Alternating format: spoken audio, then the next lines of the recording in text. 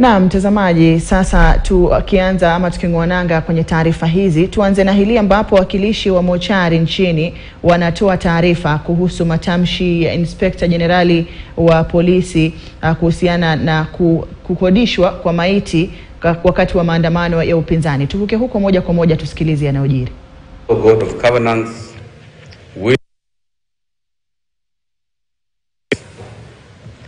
under the Mwongozo God of Governance, you are expected to have clear responsibilities, especially by separating your roles as board members and the roles of the managers of the two municipalities.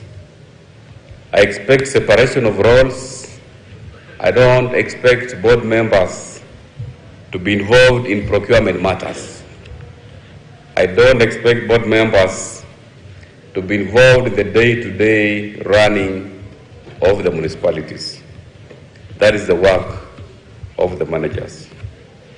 And therefore, we need to ensure that all the issues which are administrative in nature are left for the managers. We don't want to have conflicts in the operations between the boards and the managers. I also expect you to play a key role in supporting the county to achieve its goals. I expect to infuse good governance, transparency, accountability in the discharge of your mandates. To do this, you need to appraise yourselves with my development priorities, as given in our county integrated development plan for 2023-2027, and my 6 pillars of our development agenda.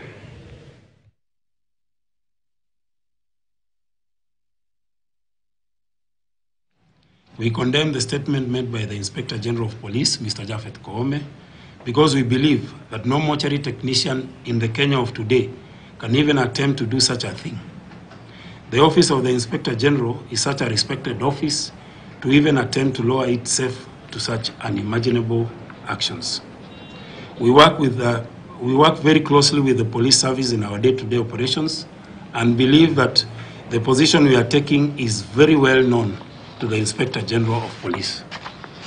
The purpose of this press release, therefore, is to demand the Inspector General of Police to furnish both Kenya Health Profession Oversight Authority and the Kenya Medical Practitioners and Dentist Board, the two registering and regulating and licensing bodies for mortuary technicians and the mortuary facilities, respectively, the particulars of those implicated so that they can be investigated and, if found culpable, necessary disciplinary actions be taken against them. Failure to do so, the Inspector General of Police should withdraw his remarks against the facilities as he put it, and also against the mortuary practitioners as he put it as well.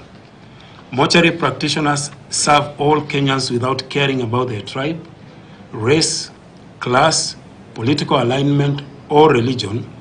It is therefore very unfair for the Inspector General of Police to try and tag our profession along or into matters that we are less concerned with. This statement is signed for and on behalf of the National Executive Committee for the Mortuary Technicians, Mortuary and Allied Professional Association of Kenya by the National Chair, Elkana Mwinami, National Secretary, Felix Odhiambo, and the National Treasurer, Mr. Alois Momanyi Nyakweba. Thank you.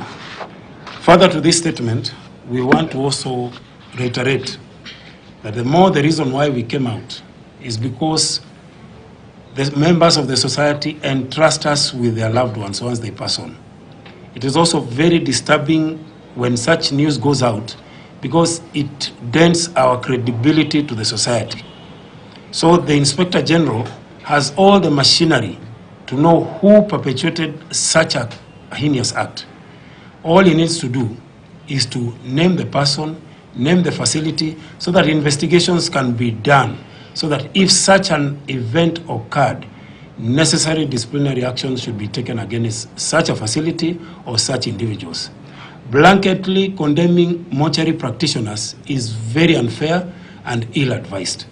We hope that this message reaches the Inspector General and he also clears the air around this issue so that our image to the society remains as intact as it is. We've worked so hard to clean this industry, and such a reckless statement can return us back to the old days. We don't wish to go there. We are professionals. We work in accordance to the ethics that are laid out. We work in accordance to policies, rules, and regulations of facilities. And such a thing cannot be allowed to take place. And if it takes place, there are measures that are supposed to be taken and not to condemn the entire industry in totality. Thank you. Maybe swali tu. Kama gani mtu anaweza chukua mwili